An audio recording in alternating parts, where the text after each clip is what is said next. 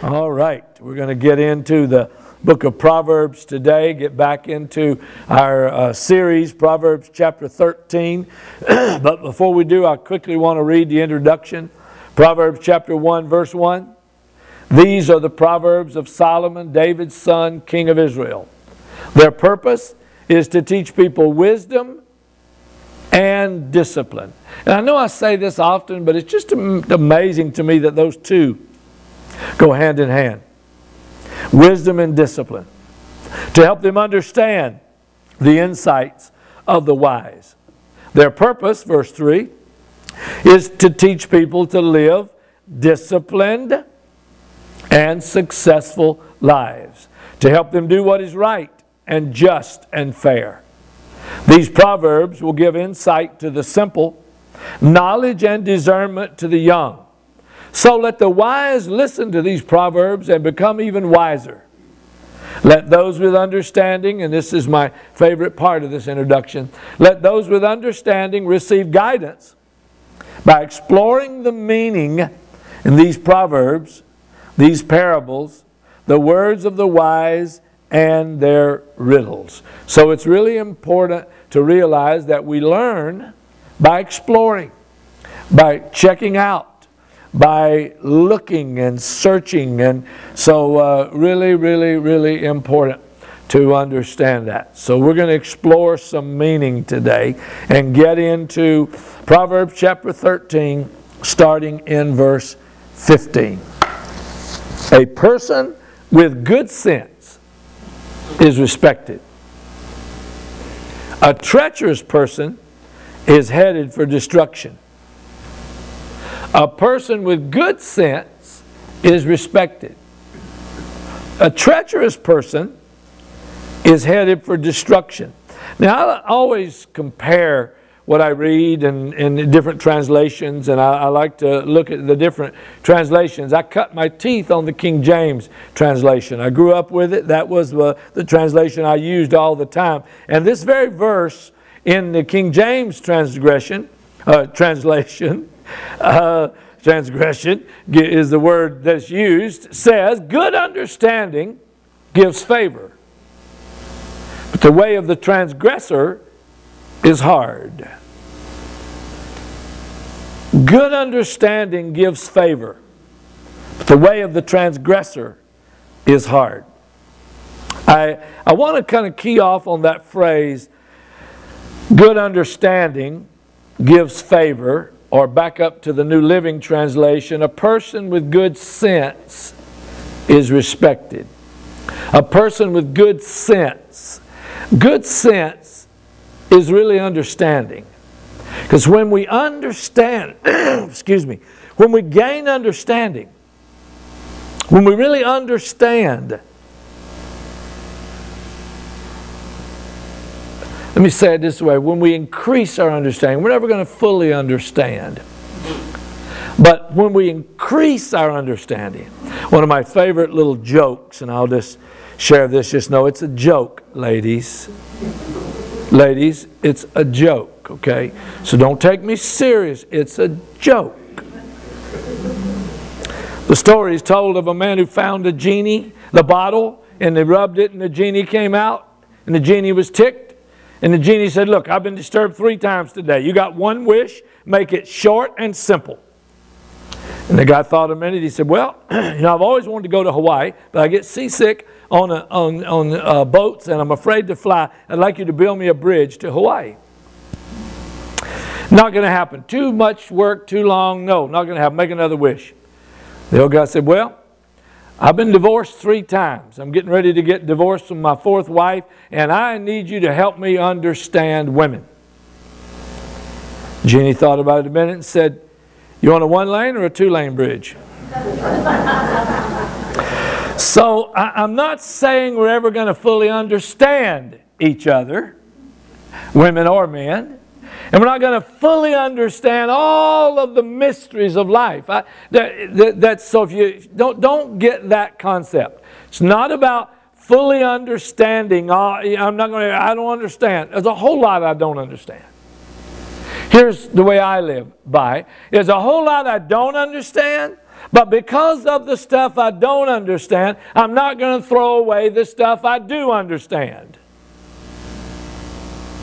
I'm not going to give up the truths that I know are truths because there's something here I don't know why God chose to do. I don't know why this happened. I don't understand, like I told you many times before, I don't understand how a black cow eats green grass and gives white milk and yellow butter.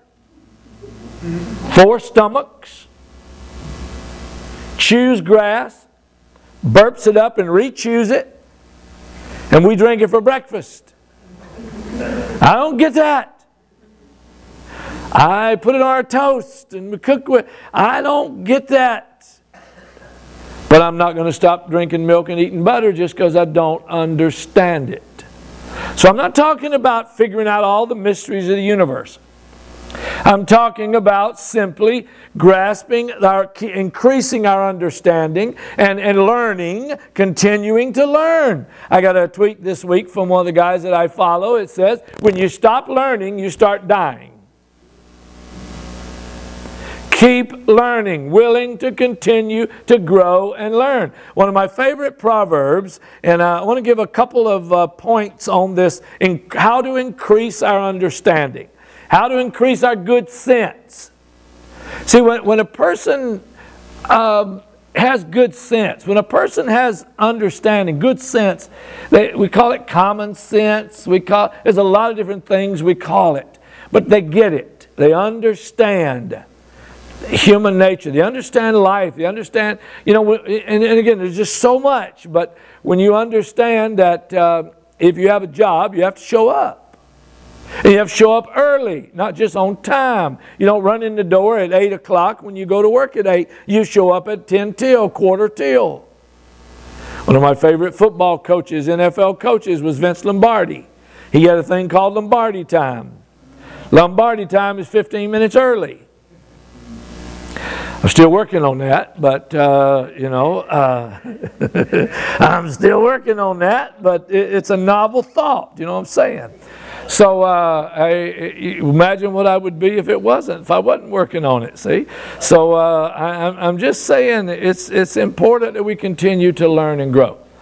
2 keys in the book of Proverbs to help increase our respect from others, to help increase our understanding, to increase our relationship with others. 2 keys. Proverbs chapter 3, verse 3. Never let loyalty... Proverbs chapter 3, verse 3. It's there somewhere. It's there somewhere. Mikey's working on it. Proverbs chapter 3, verse 3. Well, I'll read it. There it is. All right. Thank you, sir. Never let loyalty and kindness leave you.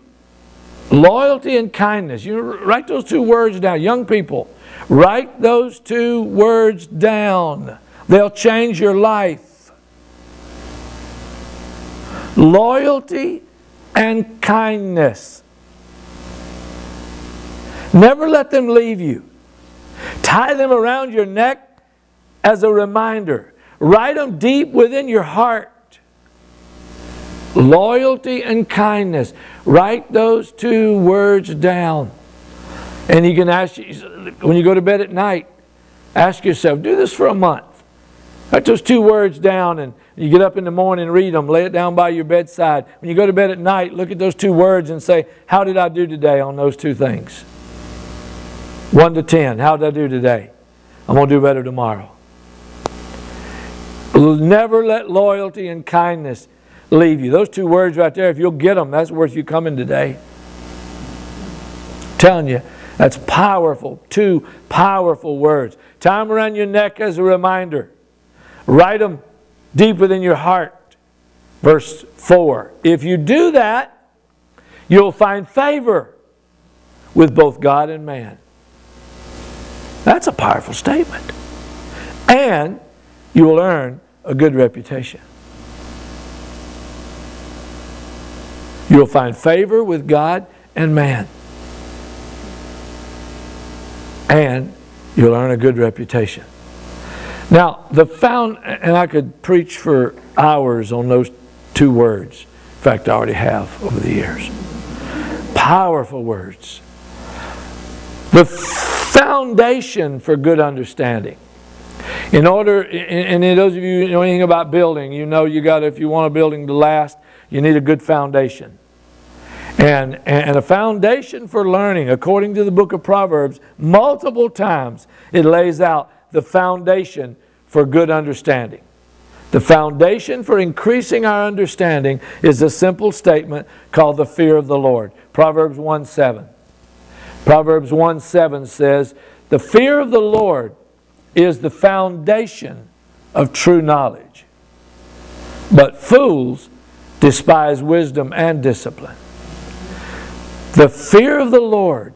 And that word fear is not some crouching in the corner, afraid, kind of, God's up in the heaven with a big old fly flap, going to squash you as soon as you screw up. That's not what he's talking about. He's talking about a reverential, respectful fear of reverencing God, of understanding. In fact, the word there for fear is reverence. It literally means to respect God. Understanding that the breath in your lungs, one of the songs we sing, the very breath in your lungs is a gift from God. It's not your breath. It's His breath. It's the breath of life. It's His Spirit. And the word, interesting word, Spirit. The word in the Hebrew and the Greek for Spirit is the exact same word. It's translated wind or breath. So when we say Holy Spirit, we could literally say Holy Breath or Holy Wind, because it's the exact same word that's translated breath and wind and spirit. So when you and I have the holy breath of God in us. And if God chooses to take it back, all He's got to do is go. And guess what? You're nothing but a pile of water and dirt. 85% water, 15% dirt, approximately. Without the Spirit of God in us, a reverential respect for God is the foundation of true wisdom. Psalm 111, verse 10. Fear of the Lord is the foundation of true wisdom. All who obey His commands will grow in wisdom. Praise Him forever. So as we obey, as we do, we get better. We do better. We grow in our obedience. Proverbs 9 verse 10. The fear of the Lord is the foundation of wisdom. The Holy One results in good knowledge of the Holy One results in good judgment. See, so often we lose the connection that as we learn and grow, and as we do things, it increases all the areas of our life. I remember in high school football, playing high school football. Speaking of high school football, I watched a great movie last night. Miriam and I did. We've had it on our shelf for a little while. We kind of stumbled across it again the other day and hadn't seen it. It's called Woodlawn. Anybody seen the movie Woodlawn? If you have not seen the movie Woodlawn, you are missing out on a slice of life. It was a true story of a high school football team back in 1974 when they first integrated black and white in Birmingham, Alabama.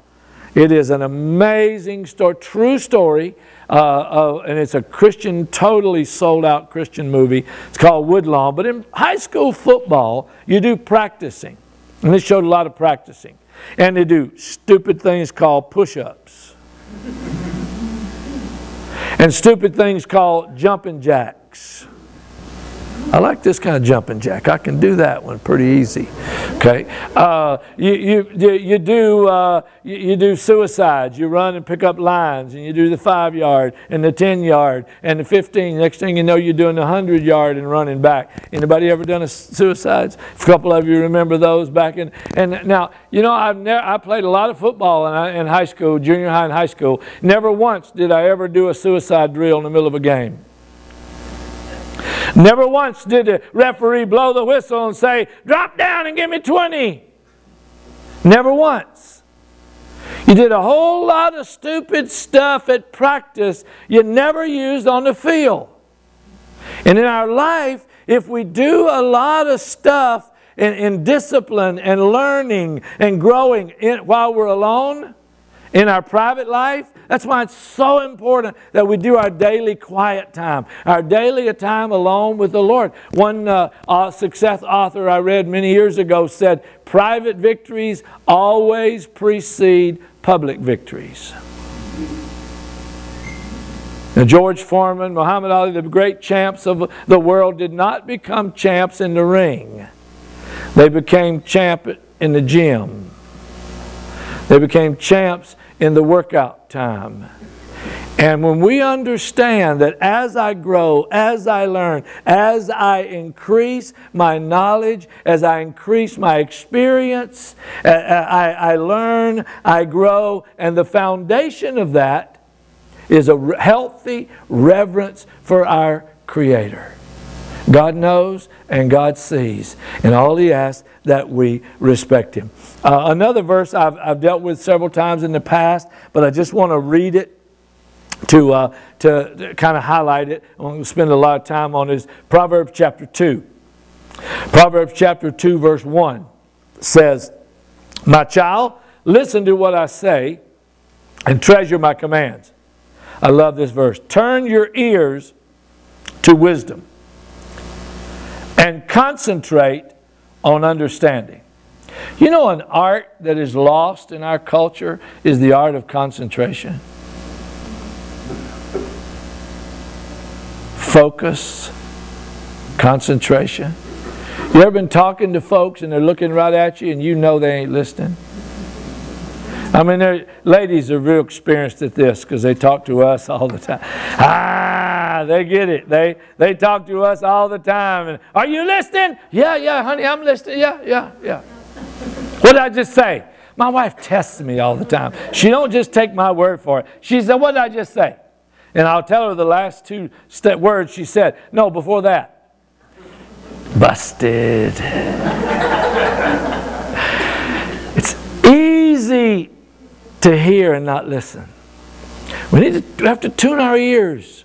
We have to look for opportunities. You know, one of the interesting things about this, we all are wired differently. We're all wired uniquely. We all have different interests. We have different things that stir our interests. That's why they say in the professional, for you younger people here today that are looking for a career or a profession, find out what you like to do. Find out what your interests are. Find out what you love to do so much you would do it for free and start doing it for free, and finally somebody will pay you.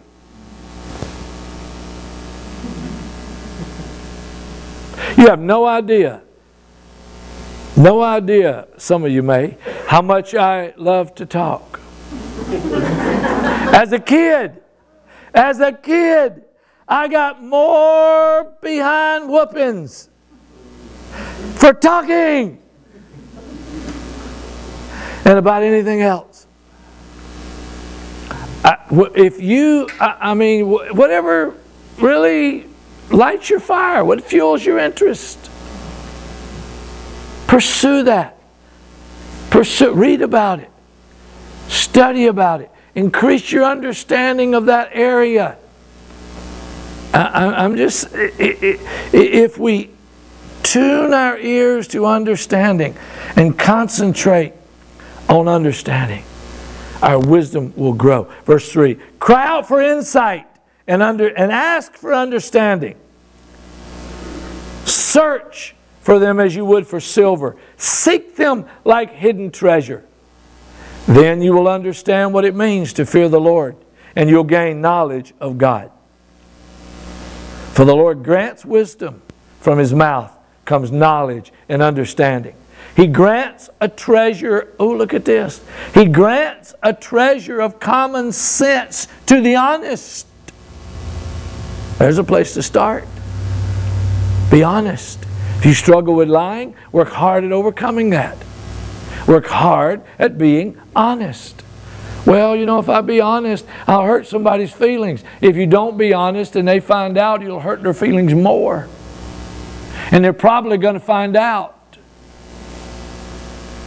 But when you seek for knowledge, when you seek for understanding, when you look for it, God will grant you a treasure of common sense. And those of you who are older and been in life, you know what a treasure common sense is. That old familiar, "What were you thinking?" statement. "Oh, I wasn't." Exactly.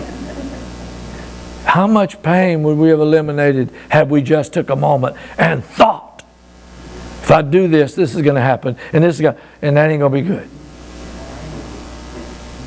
If I go there, if I do this, if I go to that, it ain't going to be good. Oh, I've sat with many a guy in the jail, in the prison, at pre-trial, just got in and sat there and they're just weeping and they're crying and they're brokenhearted because they knew they were stupid.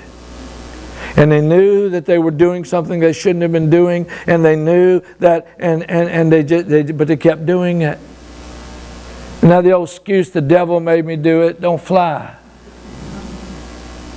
It's a novel TV line from Flip Wilson back in the day, but it don't fly.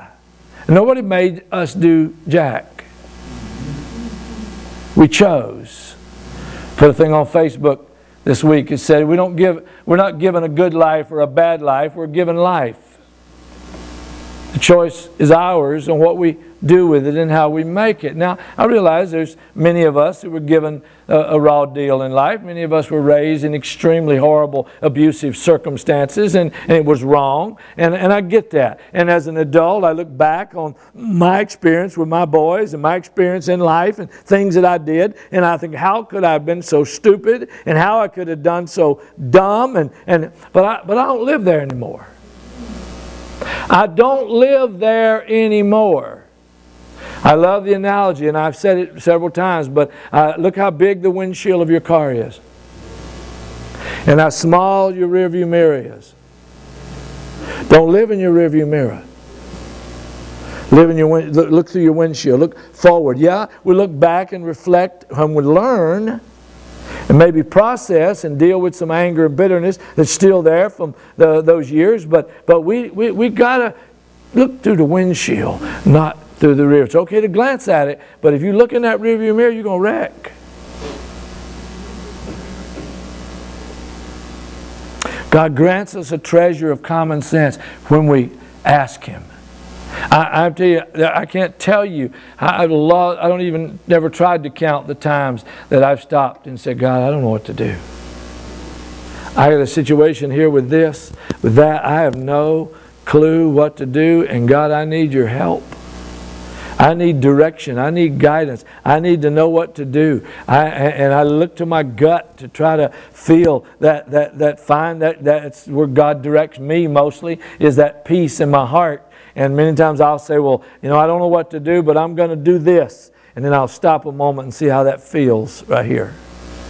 That's my perspective on common sense, on understanding of God. How's that peace level in my gut? Is it? And if I'll listen to that gut, many times amazing things happen if we just stop and take the time to listen. Verse 7. He grants a treasure of common sense to the honest. He is a shield to those who walk with integrity. Verse 8. He guards the path of the just and protects those who are faithful to Him. Verse 9. Then you will understand what is right, what is just, and what is fair. And you'll find the right way to go. You ever tried to steer a vehicle without power steering when it's sitting still? Most of you kids don't know what power steer, what's that? Because you've had it all your life. You never had a vehicle without power steering. But to try to turn the wheel of a vehicle without power steering when it's sitting still is almost impossible. I mean, it's really work. But when you get it moving, it's a piece of cake. God will lead us and guide us, and you'll find the right way to go as you get moving. As we get moving.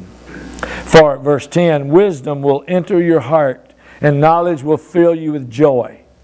Wise choices will watch over you. Understanding will keep you safe. Absolutely amazing.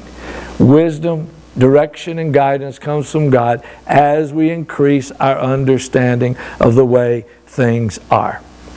And when we increase that understanding, it increases our favor with God and man. Even Jesus needed to increase in favor. In Luke chapter 2, verse 52, the Bible said Jesus grew in wisdom and in stature and in favor with God and all the people. Jesus grew in stature and in favor with God and people. How many of you, when you were little, your parents had a chart on the wall and they would mark you, or you did it with your kids, you'd mark the height? How many, you ever done that? Okay, yeah, most of us have. Okay, when you were growing or your kids were growing, could you see them growing? No. I mean, it seemed like you could, but you really couldn't see the literally growing. I've sat before and tried to watch the minute hand on a clock move. I can't see it, but it moves. Let alone trying to watch the hour hand. But the second hand, of course, just goes. We don't realize our progress. Well, I'm not making any progress. Yes, you are. Well, I'm not growing. I'm really frustrated. How many kids have whined to their parents, I wish I could grow up. I'm just too small. I want to grow up. Don't rush it, kids. Don't rush it. It's coming. Little by little by little, we're growing. Keep growing. Keep growing. Keep reading. Keep learning. Keep increasing your understanding little by little by little. There's one other passage I want to go to and spend the next few moments in before I conclude today. Well, a couple more. One more passage, James 3. I love the book of James. It's a powerful book. Someone asked me this morning what we're doing in our Wednesday night Bible study. We're doing an overview of the Bible, New Testament, Old Testament survey, New Testament survey. And right now we're in a New Testament survey, and we're starting the book of James this coming Wednesday night, I'm pretty sure. So we're finishing up Hebrews, starting James. James chapter 3 says, if you're wise and understand God's ways, then prove it by living an honorable life, doing good works with humility that comes from wisdom. See how interrelated they all are? Wisdom, understanding, good works. We often focus on the behavior rather than the belief. But if we focus on the wisdom, focus on the understanding, the belief structure, what we believe. Remember my little ditty that I always say, what you hear impacts what you think. What you think impacts what you believe. What you believe impacts what you do. What you do impacts what you have. So it's important what you're listening to. Say, well, I like, certain kind of music. Well, listen to the words. Really pay attention to the words. Is that something you really want to be listening to? Is that going to help you further what you want, what you feel like you're called and got? Playing video games. There's nothing wrong with playing video games, but if you spend 3, 4, 5, 6 hours playing video games, are they games that are going to help you increase your knowledge and your understanding of life and promote you to get and advance you in the career or life or okay? Whatever, are you increasing your understanding? Because they're so interrelated, and our behavior comes out of our beliefs and our understanding. Verse 14. But if we're bitterly jealous and there's selfish ambition in your heart, don't cover up the truth by bragging and boasting and lying. Boy, I could unpack that verse. That's an amazing verse right there. If you're bitterly jealous Again, that underlying belief. And selfish ambition. Everything you do is all for you. You're not a giver like our Father. You're a taker. It's all for you. Don't cover up the truth by bragging and lying. And most people who brag and lie are bragging and boasting and lying to cover up the truth. So if you struggle with bragging and lying, maybe go back and ask yourself, am I jealous? Am I selfish? Well, we're all selfish, but have I worked on my selfishness? Have I worked on my jealousy? Am I really envious? Have I worked on my envy? People say, well, you know, I'm not selfish. Yeah, you are. We all are. Even the noblest of us. Our nature, we're selfish. Verse 15. For jealousy and selfishness are not God's kind of wisdom. Such things are earthly, unspiritual, and demonic. Look at verse 16. For where there is jealousy and selfish ambition, you'll find disorder and evil of every kind.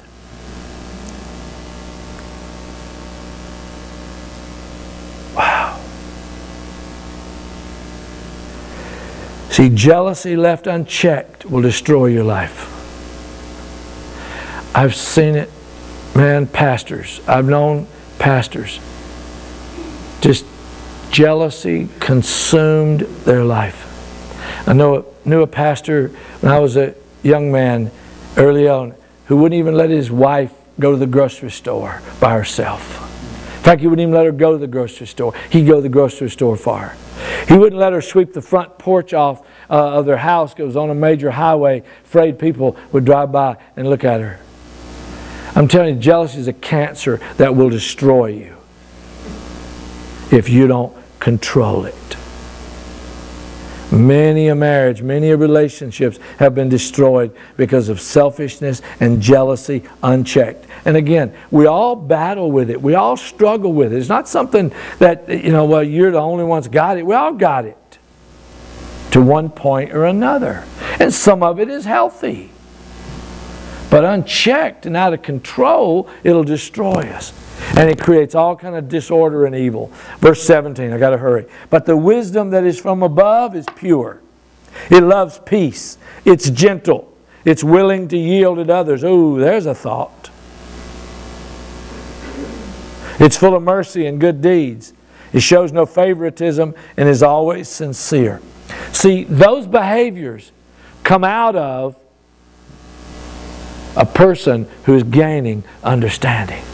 A person who is working at increasing their knowledge and their relationship with God. And again, I know I hit it often, but that's the value of you and I staying in the Word every day. That's the value of that quiet time. That's the value of that, whether it's in the morning, whether it's at night, it's that value of that daily reading and getting those daily seeds, thoughts into our brain every day, multiple times a day.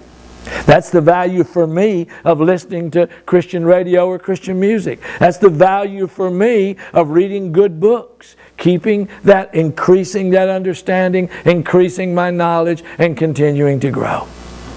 I just started a new book. It's really been a powerful little book. I would highly recommend it if you know anyone who's struggling with the loss of a child who died and they're a parent struggling with it. It's called Lament for a Son. It's a powerful book. I just went on Amazon. That's what I love about technology. I went on my phone and pulled up Lament for a Son. Boom, and there it was on Amazon. Pushed the one click buy, and it's mine. It's in the way, on the way. And it's a really, it's a small book, but it's a father who's writing laments for his son, the loss of his son, and he just bears his heart, and you increasing our knowledge, increasing our understanding, continually growing is so important.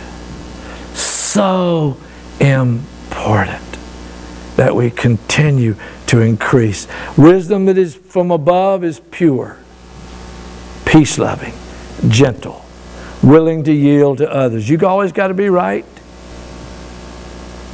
You always got to be right. Full of mercy and good deeds. Verse 18, and those who are peacemakers will plant seeds of peace and reap a harvest of righteousness. Let me close with a question. Today I want to ask one question. I want to write this question down. What is the foundation of your life? If you had to ask this question, if you had to answer that question, you had to look at your life and say, what is the foundation that I've built my life on? Is it money? Is it stuff? Have you bought into the lie that he who dies with the most toys wins?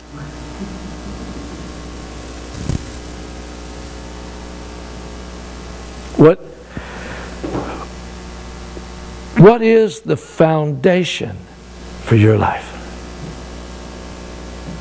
I mean, what Jesus said it in Matthew's Gospel when he said, he that hears these words and does them is like a man who built his house on a solid rock foundation.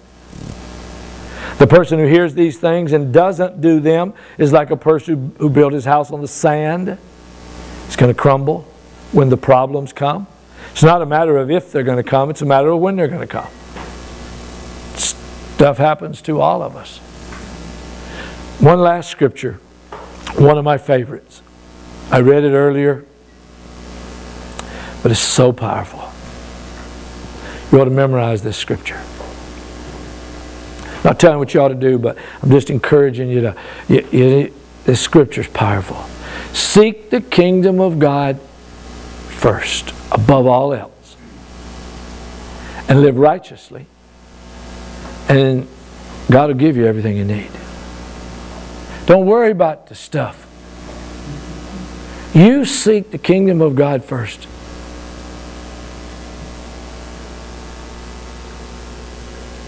The King James translation says, seek ye first the kingdom of God. Seek the kingdom of God above all else, this translation says. One translation says, make the kingdom of God your primary concern. I love that translation. So I'd ask it this way. What is your primary concern? Paying your bills? Your primary concern? Keeping your wife straight? Your primary concern? Keeping your husband in line? What is your primary concern? Teenagers, what's your primary concern? When you make the kingdom of God, and again, you don't just wake up one morning and the kingdom of God is your primary concern. It happens when we increase our understanding. We increase our knowledge and we grow. And the only way we grow is by what we read and what we listen to. So is what we're listening to and what we're reading helping us to grow? Would you stand?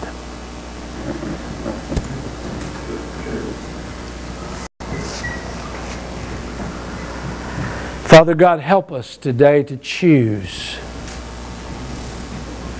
to turn off the distracting media, whatever it may be, or movie or TV or music that would be distracting us from increasing our understanding and knowledge and growing. And God, help us to tune in and focus on increasing our understanding. Because when we increase our understanding, we increase our favor with God and man. And Lord, my number one desire is that that favor with you will grow.